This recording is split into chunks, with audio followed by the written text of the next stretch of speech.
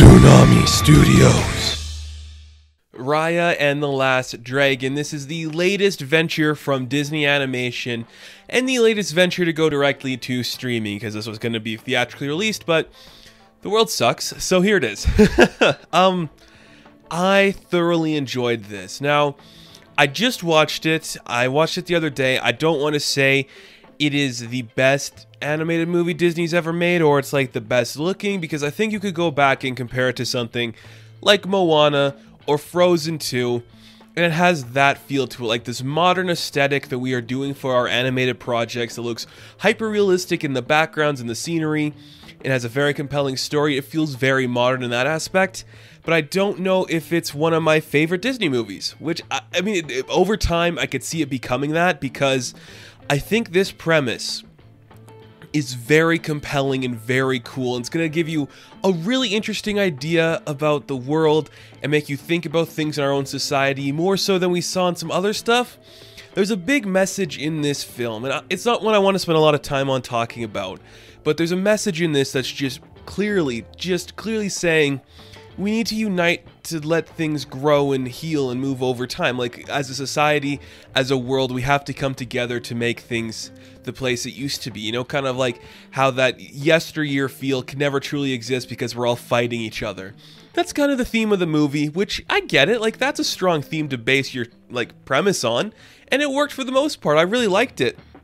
But then you go to, like, a South-Asian style feeling where everything's kind of this, like, old school fighting style, and everyone's got like bizarre cool weapons, and you're in like this really interesting place of diverse characters and casts and these different things. It's really cool. Now, I think compared to like a lot of other Disney properties, for some reason this one feels very fantasy. Like, just like the premise alone has this really interesting element of like bizarre weapons, creatures that don't really exist, but this underlying theme of like a classic Kung Fu movie, which is, it's weird to say Kung Fu, because I know this is not like the genre or the homage it's going for, but it just gave me vibes of something just like a Kung Fu movie, where it's like, here are like the rival tribes, they're coming together, they're feuding, they're going after this one entity that could control the world, give you like prosperity and wealth. And then when it shatters, the world's divided into 5 places, and there's no more dragons. It's got that vibe, and I think that was a really fun vibe to see. It just had a very distinctive feel to it that we haven't seen in a Disney property before. This is a weird comparison, but this is the most Mad Max Disney's ever gotten in terms of their animated properties. Very weird to say, I know, but it felt like it. It had like echelons of that, where it's like, we're in the desert, we're doing our things on our machines. It's cool.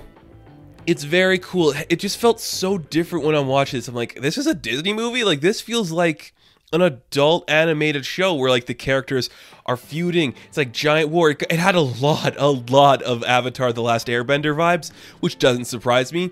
I'm pretty sure we're going for like that same aesthetic and that same continent or country like feeling, which worked because that's exactly what it should be. I like that a lot.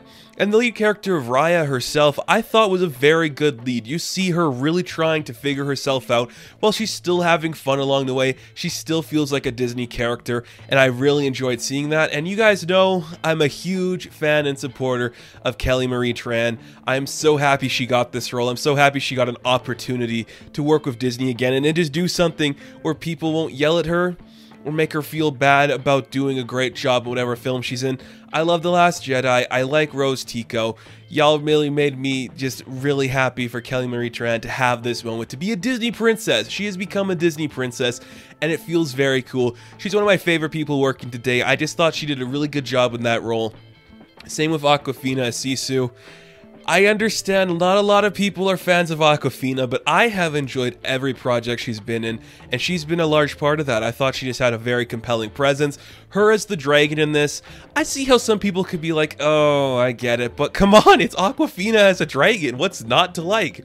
She made it come to life. She made it feel realistic and cool, have like some distinctive personality that only Awkwafina could distill into that character. It's very fun, and it just added that extra layer of like the world growing and just like everything like that. It worked really cool. I liked her a lot, and for some reason I really enjoyed her human form. I know that's kind of like a spoiler to say, but the dragon as the human, I thought it looked really cool and distinctive too. Somehow very Awkwafina as well, which was really great to see.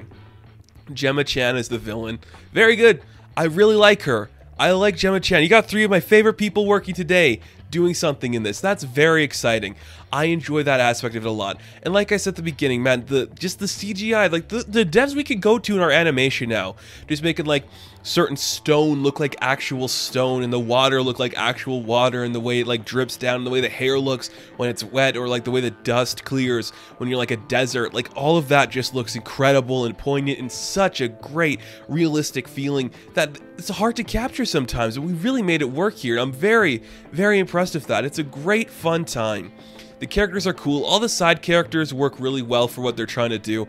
I enjoyed that aspect of it too. Benedict Wong's in it. He's great. I mean, have you ever like hated a role of Benedict Wong in it? If you have, what's wrong with you? He's fantastic.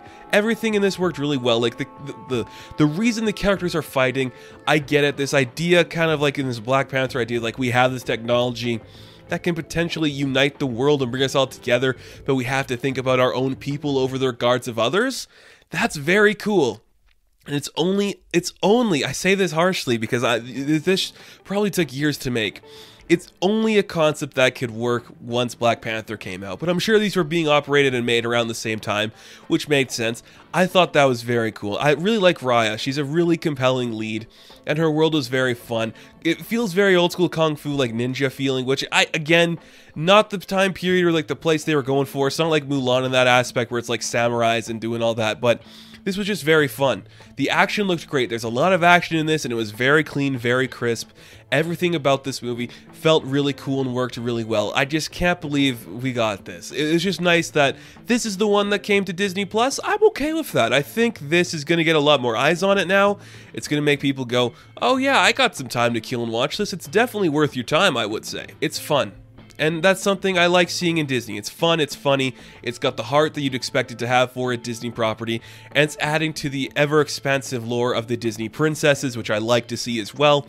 Just a lot of fun characters that could potentially get a follow-up sequel, because we definitely could do some more stuff with this. The dragons all looked really cool too. Like, I was kind of like, how are they going to do this? Is it going to be more like Falcor? Nah, they have a very distinct thing about them, those dragons, which I liked seeing. The story is just really good. I think a lot of people are going to be surprised by this one, and if you're not, I completely get that. Like, there's a lot of familiar beats in here, but it plays out in a really cool way that's going to make a lot of people impressed. If you are hesitant to watch this, I recommend it solely for the action, solely for like the characters. You're going to really enjoy it. I think it's a surprise hit, surprisingly fun time. It's not over the top. It's not something like Frozen 2 where you're gonna be like, oh, so this is gonna end, or is like this really what we're doing? You're gonna be on the edge of your seat with a lot of the scenes they go to and a lot of the fight styles, which is really fun. So, Raya and the Last Dragon, I am going to give a 7 out of 10.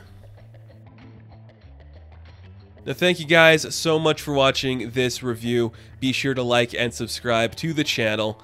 As always, you can check me out on Instagram, Patreon, Twitter, all that good stuff, and I will catch you in the next one. Have fun, stay safe, good luck.